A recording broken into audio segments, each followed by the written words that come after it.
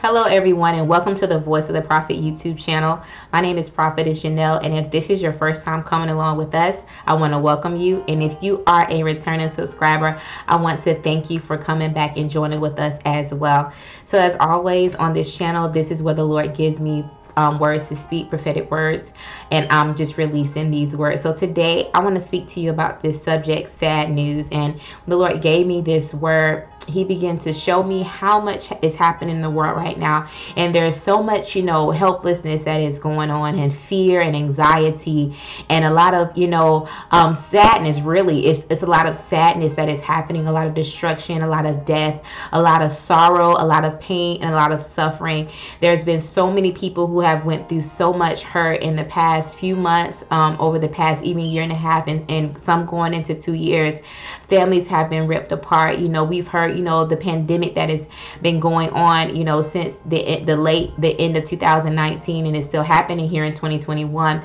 That's just one instance. The wars that have been happening, the different things that are happening in America along the border with migrations, and even in South America, the things that are going on, political wars, so much things that are happening. It seems like stuff is happening on every single continent. So if it doesn't have to do with corona, if it doesn't have to do with political or economical, it has, the weather is crazy. We're having flash flooding, hurricanes, all kind of unexpected things, earthquakes. Everywhere you turn, basically everywhere you look, there is destruction, there is sadness.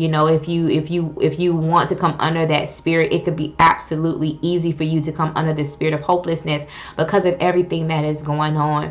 And the Lord began to speak to me. He says, yes, when you turn on the news, there is so much happening in the news, in the media, and the media just pushes out everything that's negative happening in our schools and everything that is going on. He says, but I want you to remember that there is good news. There's more than what the media wants to tell us. There's more than what the world wants to show us. He says, no, do not forget the good news. And what is that good news? That Jesus Christ died, and he died and he rose that we can have life and have it more abundantly. And so though all these things are happening, though all these things are going on, you got to remember that Jesus Christ still saves. And even in the midst of chaos, in the midst of sorrow, in the midst of grieving, there's still hope, that your soul is anchored in Jesus Christ. That's the most important thing. And so even in this time, where we are right now, where we are coming into America is coming into the memorial of 9/11, and that's even more grief, sadness, sorrow, so many things that are going to come up, to bring back up those wounds that has happened. And for sure, God wants us to mourn with those who mourn, and we do remember the sacrifice that people made on that day, and the lives that were lost on that day, and the lives that have been lost over the past 2 years. God is connected to our grief.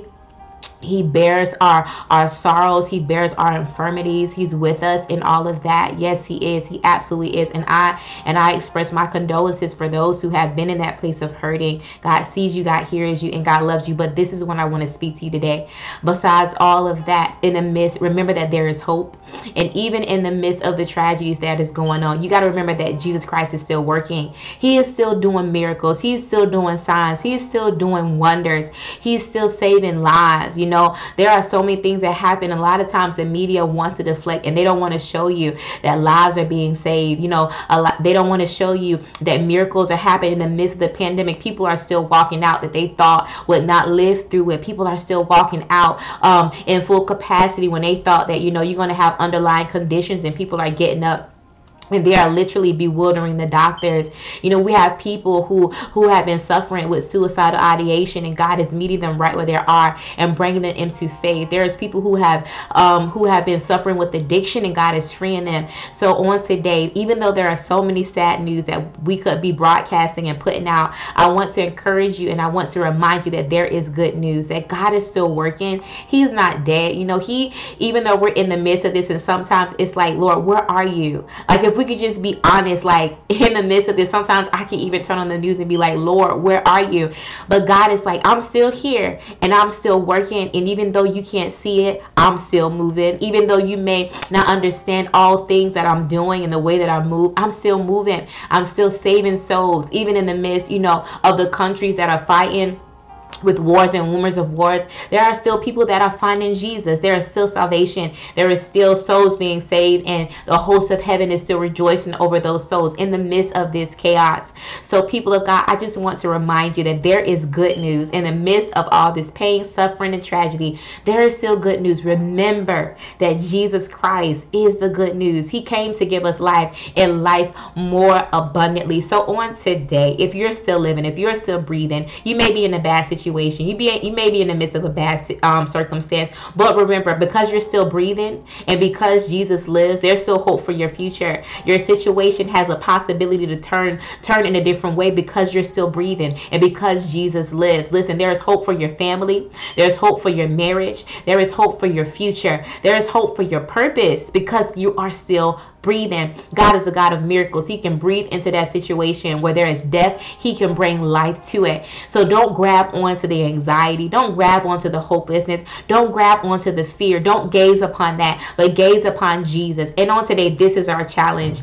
I want to challenge you guys. I don't ever remember doing this before, but I want to challenge you guys to not only spread the good news, to not only testify to those around you, testify the goodness of Jesus and how he brought you out, but I really want you to focus in and hone in on what God has done for you. And if you would like to tell your testimony, if you would like to proclaim the goodness of Jesus and what he's done in your life, even in the midst of all this chaos, please do so in the comment section. Encourage one another. Y'all can go behind each other and just share the love, encourage one another.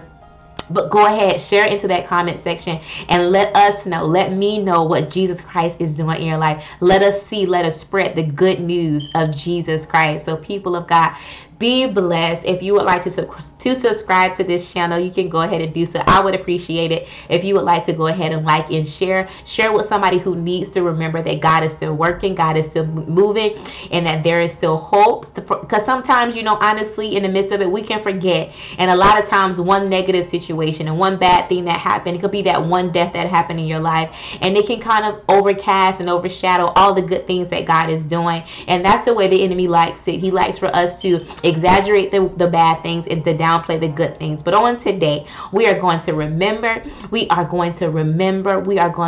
that God is still good and his mercy endures forever. So once again, please share this video, like the video, let somebody hear your testimony, encourage somebody who is going through the day that Jesus Christ still saves, he's still delivering, and he's still setting people free. So, people of God, be blessed, and remember, have a good day and share your testimony. Have a good day.